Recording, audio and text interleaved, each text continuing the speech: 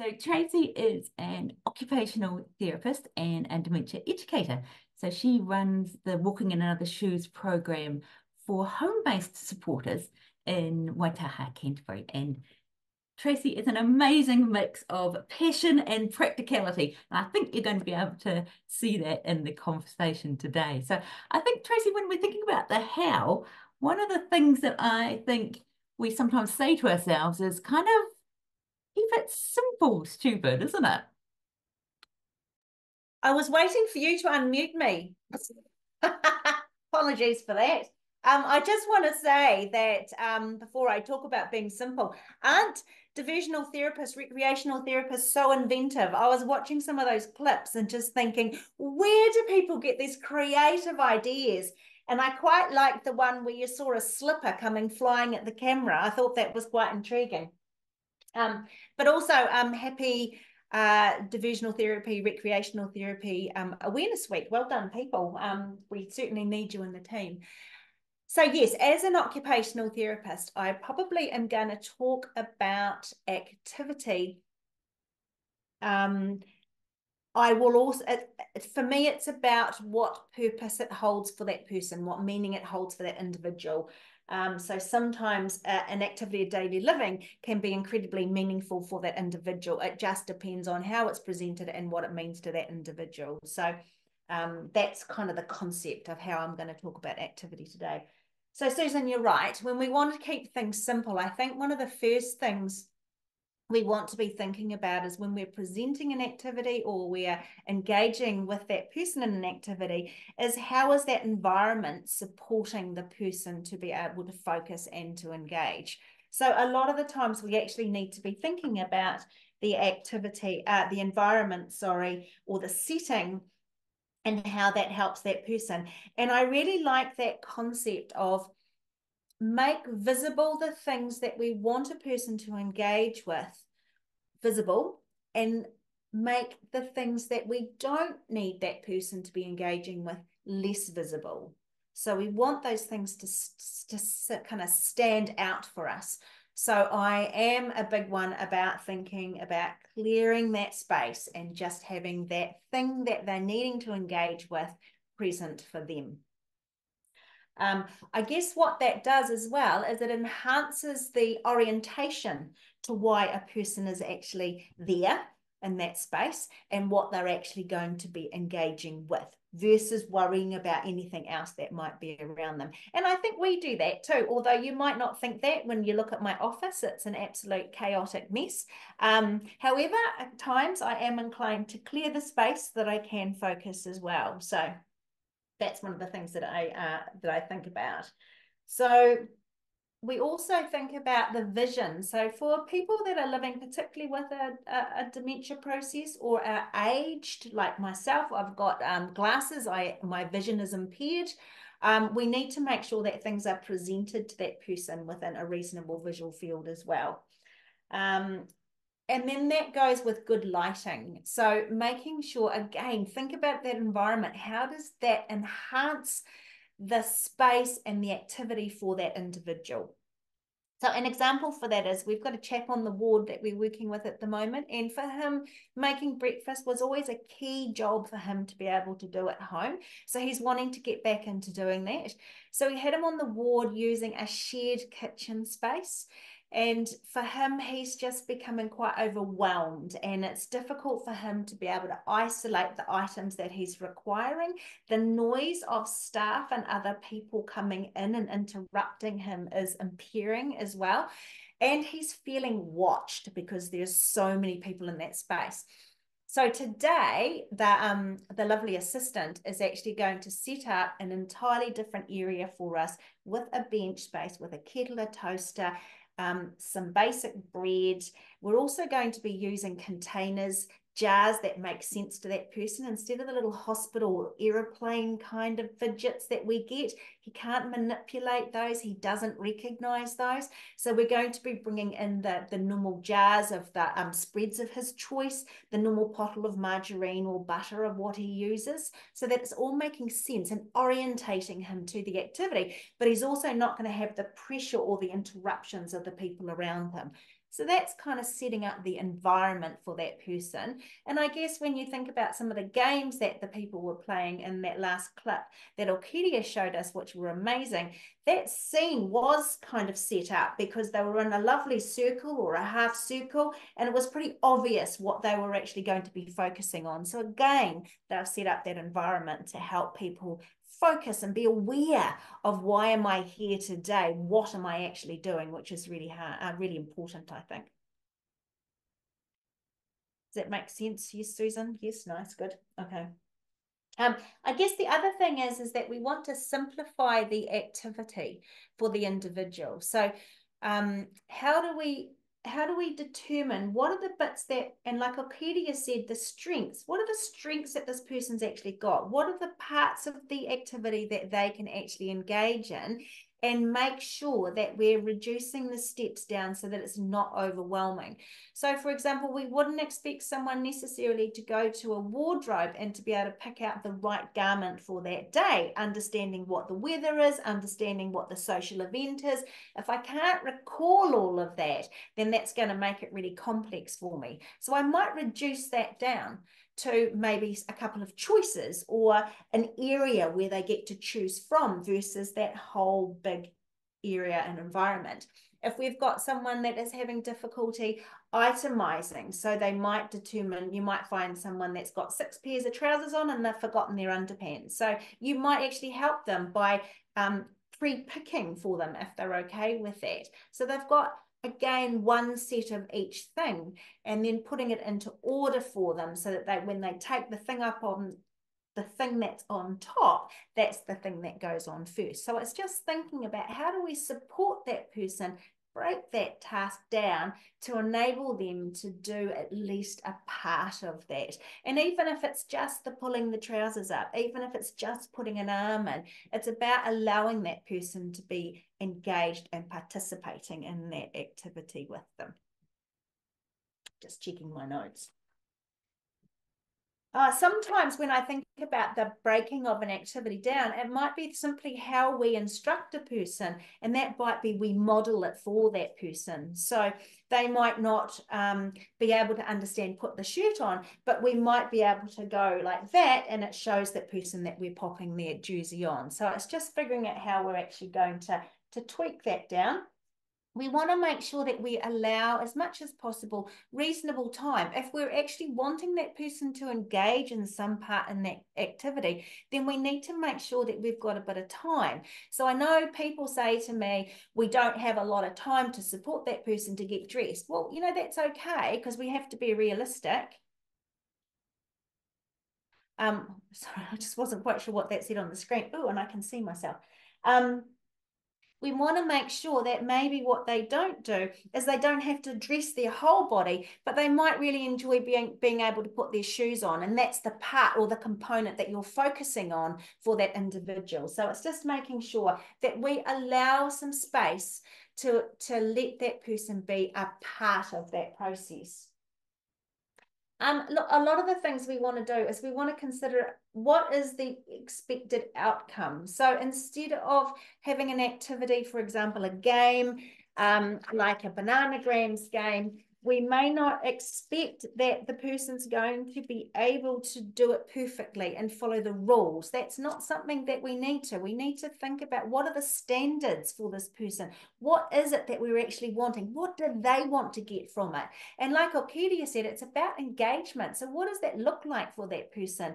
Are they in their corner snoring? Well, that's probably not engaging. But if they're there just watching you, that could be passive engagement, and that's engagement in itself. Or they might be quite intently peering at what you're doing, or they might be reaching out to be a part of that. They may, instead of being able to spell a whole word, they might copy what you've done, or they might just be able to pick all the letter B's out, or they might be able to, if you said to them, oh, have you had any pets in the past? And they go, oh, I've had a dog. They might be able to spell the word dog. So it's just being able to determine what is it that that person can do from that activity. My best part is actually to see if someone's quite helpful and they might want to pack it all away from me. That's always a bonus. So it just depends on how you present it and what are the actual components of that activity that that person wants to be engaged with. It might be, because we're thinking about infection control these days, we can throw all of these bits. If you haven't seen bananagrams, they're fantastic. They're like Scrabble. But we can throw all these bits into a wash basin with soapy water, and some people just love the feel of actually squishing them around and getting them clean. And that is a fantastic opportunity for that person if that's what they enjoy. The other one we want to look at is how do we enhance participation? So how do we keep that person focused? What is it that we need to do to enable them to be present and to stay present? And it might be just the things that we do to keep that person with us. And it might be just when they go to wander off, we might encourage them with a bit of touch. Orchidia mentioned about the hugging, and a lot of people, we can just get their attention by giving them a gentle touch, and it might bring their focus back down.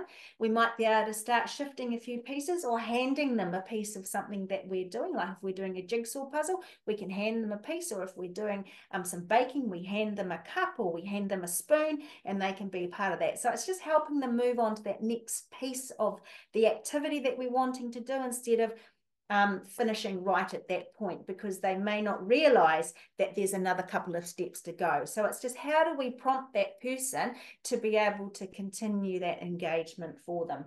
The other thing that we want to be doing is thinking about our language and the communication that we're using that actually that is encouraging that person to keep going at it. Gosh, that looks really pretty. I love the way that you're doing that. But I know that you do this, but just a reminder that we want to make sure that we are using adult language. I do occasionally see people using language that's a little bit childlike as such, and that can actually turn some people off from doing that. So it's just making sure that we use that. Gosh, that's amazing. I love the way that you're doing that, versus, oh, that's just gorgeous, which is probably how I would talk to my dog, but maybe because I love my dog, but we wouldn't necessarily do that with the people that we're supporting. So it is just about how do we encourage that engagement that we're doing with the nodding and the smile, the participating, join in and do what actually is required for that person to stay there. The other thing is that what we do want to do is we want to make sure that we're monitoring for frustration. So if the person has either lost interest, then we want to maybe introduce something different. If the person is struggling with a component, I mean, I'm an occupational therapist, so I'm all for people giving it a go. But if you can start to see that level of frustration, then it's actually important that you leap in and give them a bit of a hand or tweak it for them so that they can actually do it. So, you know, if they're trying to put their shoes on, then 3 times and then their frustration level might be a little bit too much. So give the shoe a bit of a hoik and help them on with it.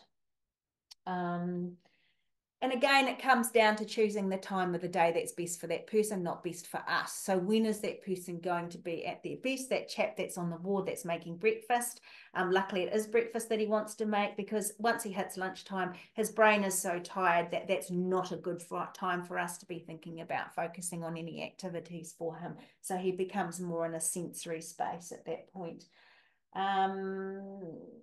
What else can we use? And the other thing, I think a big thing is, Susan and the team is thinking about strategies for yourself. When we're trying to introduce activities for people, be okay with it, be relaxed. It doesn't always work and the person may not want to engage, and that is cool as well. So it is about how do you look after yourself. So be really proud that you're giving things a go. Try anything. And I'm certainly somebody that will try things, like we've got some very colorful beads. And I might just chuck some things in on the table or hand them to a person, and then I'm observing to see what it is that they're actually doing with them, and are they interested in that item that we're giving them.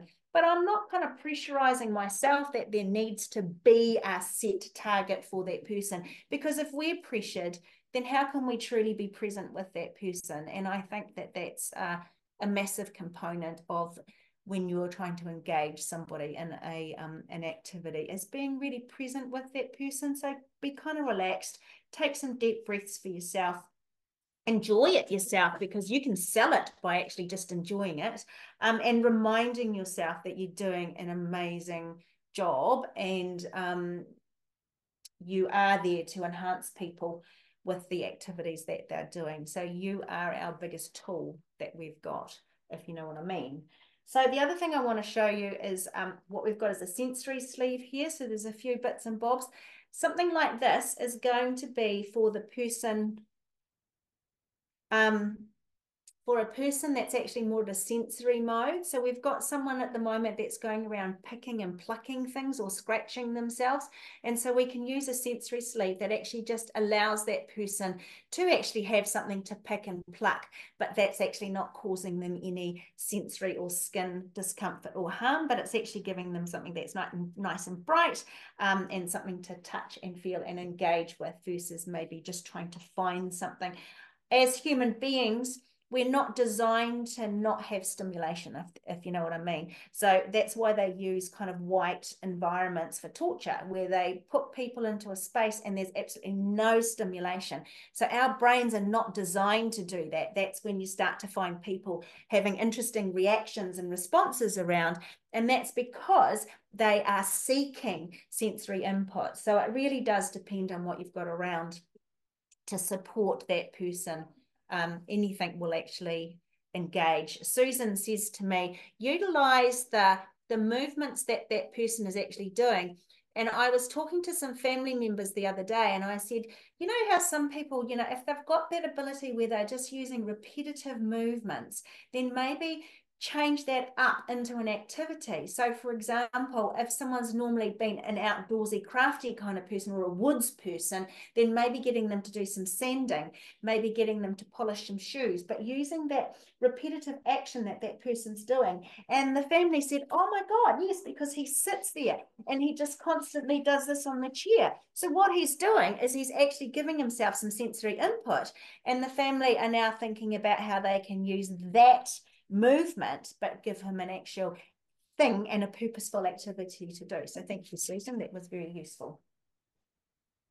I think that's about me, Susan. Anything else?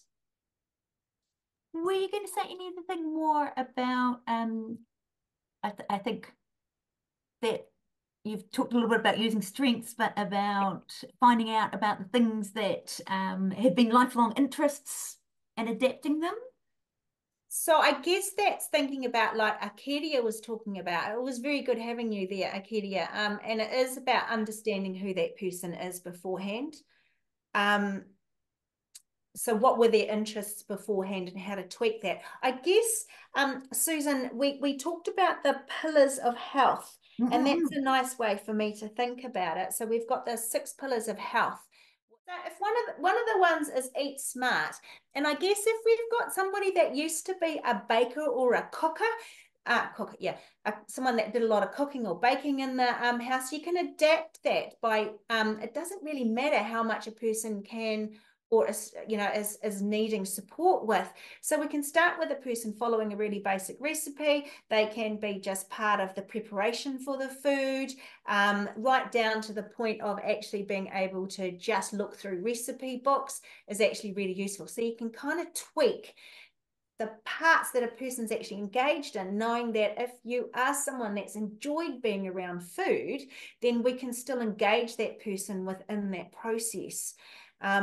And I'm someone that says, if particularly if we're wanting to encourage appetites, because we do know that sometimes the appetite can decrease and diminish for people. But when I think about some of the spaces that people in, if they're not engaged with any kind of meal prep, they're not getting any of that preparatory work. So it's really nice to use the cookbooks or the magazines to actually help that person be engaged, get them washing potatoes, get them peeling potatoes, get them, part of that baking, stirring, whatever it is that they're actually able to do, that they can still be a component or be part of that process. Is that what you were asking, Susan? That's great. Cool.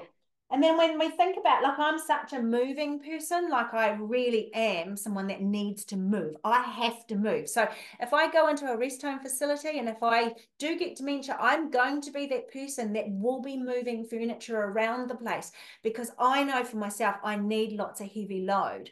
So for me, you're going to have to get out there and do some physical stuff for me. Give me a wheelbarrow to push. Give me even a balloon bashing. You know, it doesn't actually matter.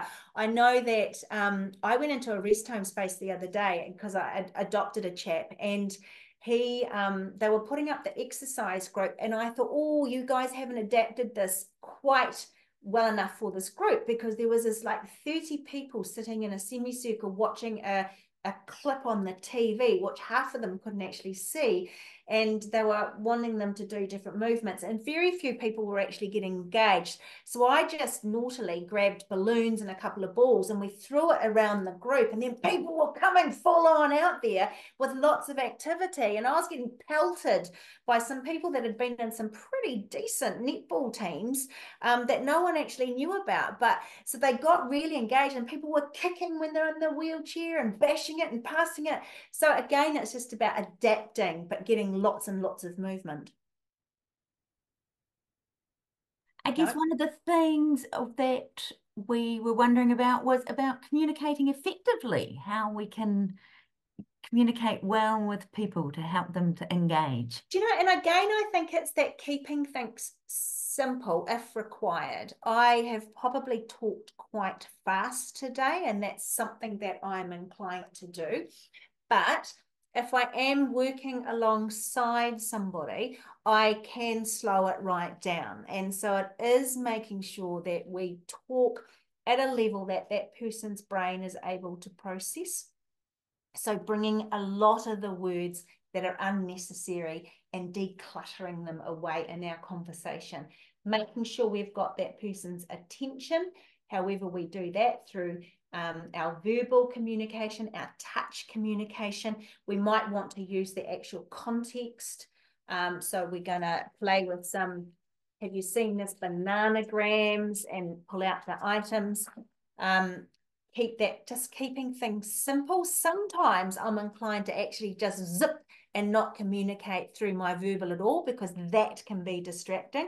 So I might be more inclined just to point to things, or to have a smile, or to gesture a lot more than I think necessarily talking. It can be overrated occasionally. Fantastic. Now, we have, Orchidia, would it be all right if we brought you in for some questions as well? Because we do have some people coming in with questions. So would that be all right if we brought you back in? That'd be lovely. I'm in the background hiding, but I am here. Yay. So one of the questions that we've got coming up is just a question about helping someone to orientate to time. And there is a clock on the wall, and it's a black and white clock, but how we can help someone to orientate to time. And I think they're particularly wondering about, you know, being ready for meals. Yeah. If I follow through the questions. So one of the things that I believe we all need to keep in mind is that it really depends on the person. Yeah. And we really shouldn't have a blanket approach. However, we can enhance by creating a routine that is going to be working for that person. Caroline, which is also on the call, and she is a director for, I believe, Education Learning Alzheimer's New Zealand, is right on the comment that she's making. It also has to do with the smell, if the person still has active the sense of a smell, obviously. When people are talking about the timing of the day, there are technologies available, but we also need to consider, is this actually going to be appropriate for the person? In my own personal experience, what we have done with my Nana is we got a clock that actually says the time. So we're able to set up the time of the day. For example, she normally wakes up at 5 a.m. It's something that she has done all her life. So we have an alarm that it will go off at 5 a.m. And she was actually she used to live in a farm. So we set up a rooster sound. So, you know, when you get the cuckoo, then she knows and she wakes up. When it's lunch time, my brother set up a song, which is a Spanish song. And then she knows that's lunchtime. And the same for going to sleep. There was a TV show, so he managed to get the clip and he put the little bit of the song in the alarm setting, and it just plays, so she kind of knows, oh, that's time to go to bed. So I think we really have to be smart on how we are personalizing things. A lot of the time, it has to be with the approach of people. So if you are a family member, if you are a care staff, it's not necessarily about it's lunchtime, but it's about how are we inviting that person to participate in what's coming.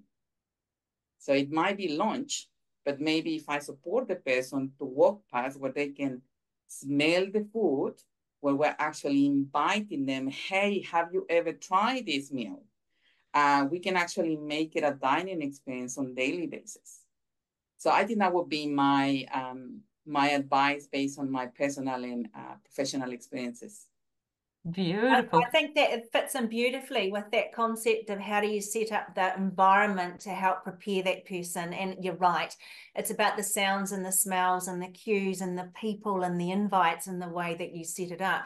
And of course, that's going to be different depending if they're in a shared space or in an independent space. But I love that concept. I've always thought about shared spaces. If you could just have a bread maker or a slow cooker that kind of has those smells just wafting, that helps to cue people. And it's kind of like that whole, you know, if no one wants to eat toast, but by crikey, everybody smells toast and you start getting hungry, you know, you might not even want to eat it, but it just reminds you food is coming.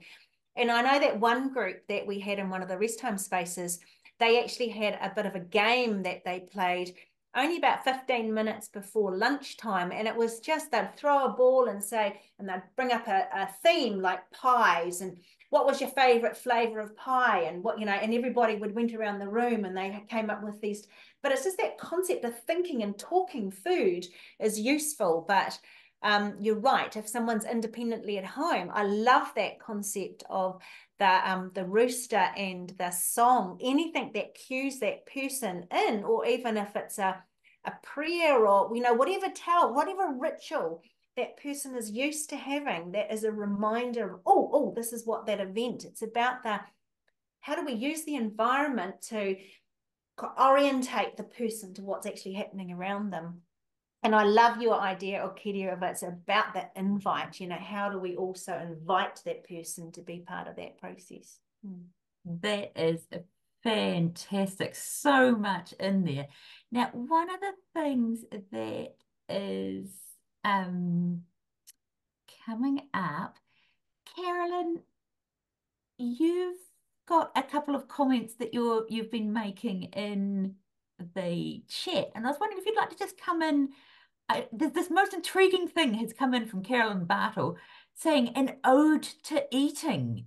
So Carolyn, would you like to just come into the Ode to conversation? us. Come an ode to us. Come an ode to us, indeed. Hello, everybody. Hi. Now, it won the Dementia Design Awards about, I don't know, 6 or 7 years ago. I'm not sure how accessible it is, but I used to cart it round on my training events with me. And you put different food smells in there, and obviously it tells the brain that it's time to eat, because normally there's this process that happens before we eat. And so it really improves appetite. I'm not sure if it's available in New Zealand, but I thought it was a really good idea at the time. And the other thing I've just discovered recently by accident is I was looking at some research from way back where they were using songs to help tap into people's procedural memory to help them to remember to do specific activities. And I sent a poem to my brother through my family chat, and he sent it back to me as a song. I was so impressed. So there's a technology now that you can use to create songs. So I thought, wouldn't it be great if we could try this to help people to remember to do things, to remember to take their medication? I don't know, maybe it's worth a try because it's something that's accessible. Yeah. Oh, Carolyn, you always come in with just something new and amazing. I do. I have read somewhere that orange essence or lemon, that citrusy, because if like Akidia said, if you've got the sense of smell, if you yourself just peel an orange or a lemon and smell it, your mouth will start to water, and it's sort of that preparatory work for wanting to eat. So it's a nice way to think about food. So we tried using orange essence in water as a pre-lunch thing, and people were using warmed up flannels that had been dipped into this to wash face and hands, which was a nice refresher for moving in. So that was a hygiene thing as well as a smell and sensory process. That's fantastic. Now, also in the comments, there's a wee bit of a conversation going on, and I think sparked very much Orchidia by the way that you brought in the role of culture as being so much of someone's identity, and a very powerful thing to be bringing in when we're thinking about what makes things meaningful. And there's a bit of a conversation going on, and I know we have a couple of people here from Akihiuho, and Pacifica provider, a very rare and precious thing. And I was just wondering if they'd like to come in and say something about some of what they're finding about working with bringing in the culture when they're working in this area. Definitely. I think that was it you, Tuakoi? I think we might have Haya and Rufo, maybe? Yeah. Yes, I'll give the opportunity, kia ora tātou. I'll give the opportunity to Akiuho representative here in order to respond before I make a comment. Takoi, are you here? Yeah. Sorry to put you on the spot, but we've just had such lovely comments in there. I thought, well, you might like to just share. Sorry, I just thought it would help at the moment. I think I'll be talking on behalf of the Akiuho. I'll let our team is all in here, so I'll let them pitch in when they want. But basically, we're dementia navigators. So we just started a year ago.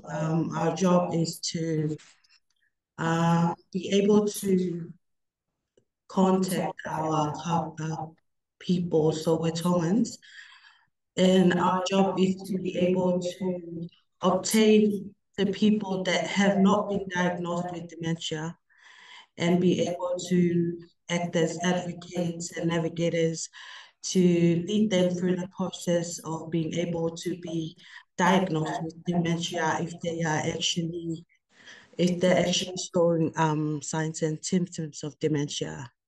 So that's basically what our job is, and we're planning to be able to widen out to the other Pacific cultures like Samoan, Fijians, and so on and so forth. So yeah. Thank you so much. Tuakoi, did you have anything that you wanted to add? I can see you hovering.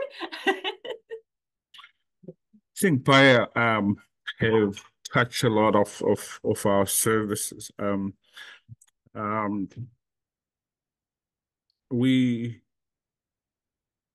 It is a pilot scheme.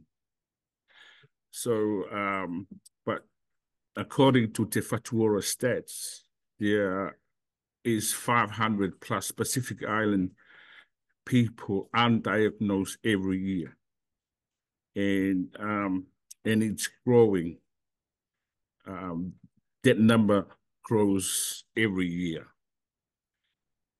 Hence the reason we are here. Yeah. And would you say that you have anything to say about that, the idea that, being meaningful, being able to tap into your own culture is a very special thing to be able to do as people progress with dementia? Absolutely. And there are barriers, for instance, stigmatization, that we come across, and we're trying so hard, vigorously to drop the wall down and openly talked about it. And we are still new to the battlefield, may I say? Yeah. Yeah. Thank you. And I see Rufo, you have your hand up? Yes, thank you, Susan. I had to acknowledge Akio for the work that they do, although it's a pilot, but they're doing a good job in order to support our population of Tongan older people in Auckland. They have done a lot of work for the Tongan community as a pilot, and according to their plan, they're going to do the same to apply to other cultures as well. But what I was just talking about, just my question, because I know it's over 60% of our older people population living in Auckland. For mainstreams, I know the culture, the language, it's quite effective to our whānau Pacifica. And that's another effective activity that helps a lot with people with dementia. So I was just suggesting some ways. I know that there are people who prefer to be transferred to the mainstreams, like your organization in order to be cared for.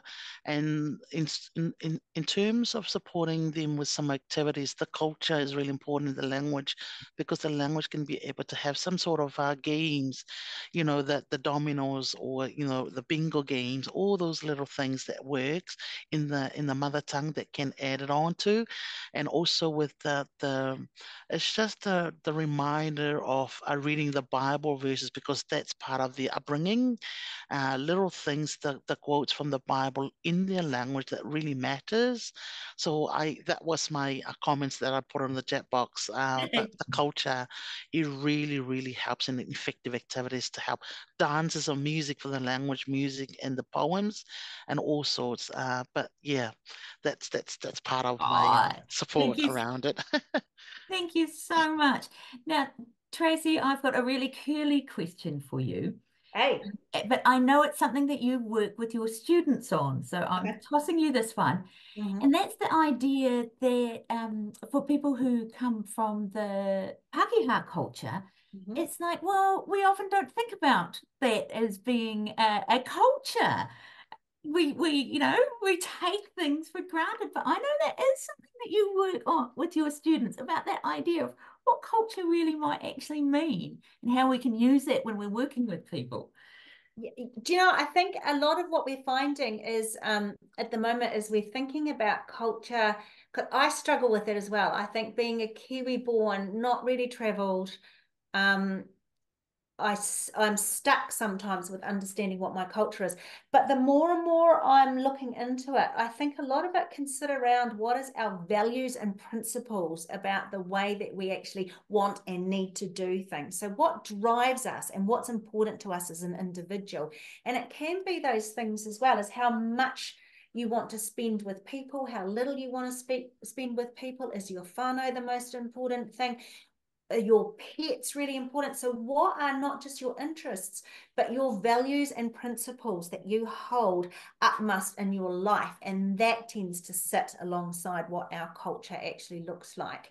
So the other thing is I think, and coming into encompassing culture in general, is what are the rituals that you actually do that helps you ease into the day or ease into the night. So it's those practices and rituals that we actually do, and they don't have to be of a religious nature. But for example, I remember one group was really unsettled. So we looked in some of the one of the facilities that we were supporting, and there were ructions around 3 o'clock in the afternoon. And it was often around the change of staff occurring. There's a lot of people, a lot of noise. But what they brought in was they realized with that group of people that they often had a wee special tipple about that time that also was preparing them for the afternoon. So they brought that ritual into the rest home space. So they got a little drinks trolley, and they had like proper beautiful glasses, and they were actually drinking lemonade and all of that. No, I don't think anyone was getting too drunk, but it was more the ritual of what they were doing as preparatory work in regards to that. So I think there are, if we think about culture from the perspective of what is your underlying values and principles, I think that actually does help us.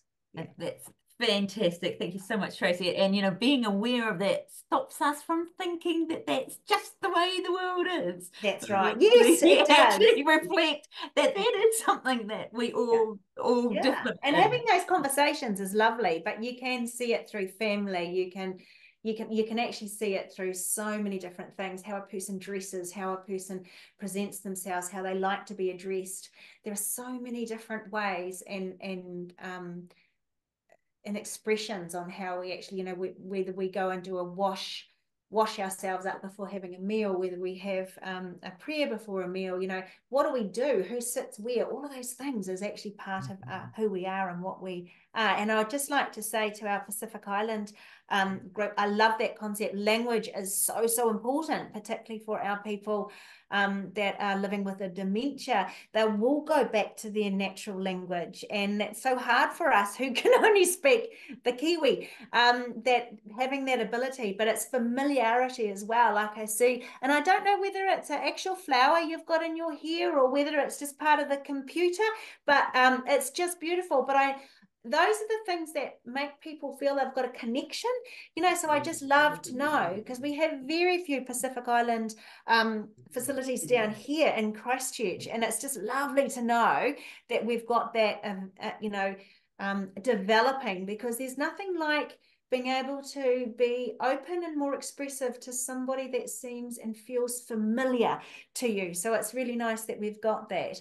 And one thing, sorry, Susan, is I got very excited when I was watching some people that were doing some work on the maraes, and it's about holding, what are the roles that people usually hold when they're in the maraes. And I remember a case study of a chap, an older Māori man, that actually was waving his walking stick around, and staff felt that he was being threatening, but actually they found out that he was one of the big speakers on the marae, and in actual fact that's what he was doing. It was just the time of the day where he was having his talk, and he was trying to welcome people and express himself. So once they realized that, they thought, oh, it's not a threat at all. So it's just understanding, I think, what are people's roles. Yeah. Fantastic. And Okedia, would you like to have a last word before we head across to Daryl about, you know, that thing about, one of the things about meaning is connecting in with the life we've lived, the values that we have, you know, what makes us as a person. Yes, look, 2 points. One, for the Pacifica Whānau today, there is a trust based in Wellington. They are named Project Village. We have done some work with them, and they do have funding now.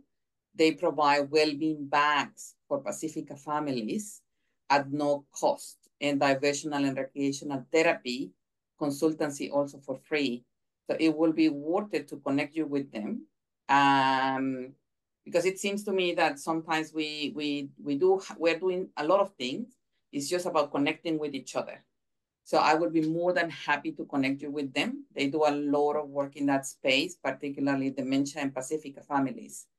And the second one about meaning, I think it's just going back to the fundamental principle of humanness.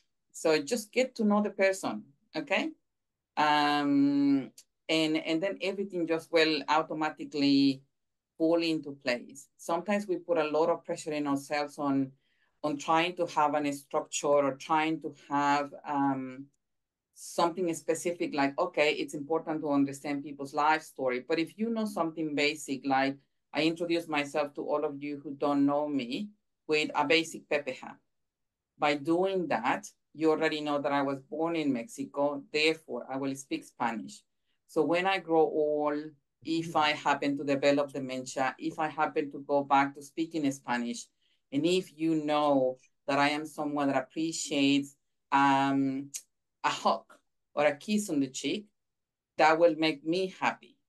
So I think if you just go to the basics of what's important for that person, acknowledging who they have been, acknowledging who they are at this point in time, validating the human in front of you, and preparing for what is yet to come, you already have the answers and you will know how to do it. And I thank you so much for starting with a poem today, Susan, because I do love poetry, particularly romanticism, Spanish poetry. We love that. And if you have a loved one who is unable to verbalize any longer what they want, but if you know they used to love poetry, just read it to them. That's what I do on the phone with my nana. If you know that there is a specific song, it doesn't have to be complicated. It can be quite simple. It's just that sometimes we overthink it. Just go back to the basics. We're humans. It's all about connections.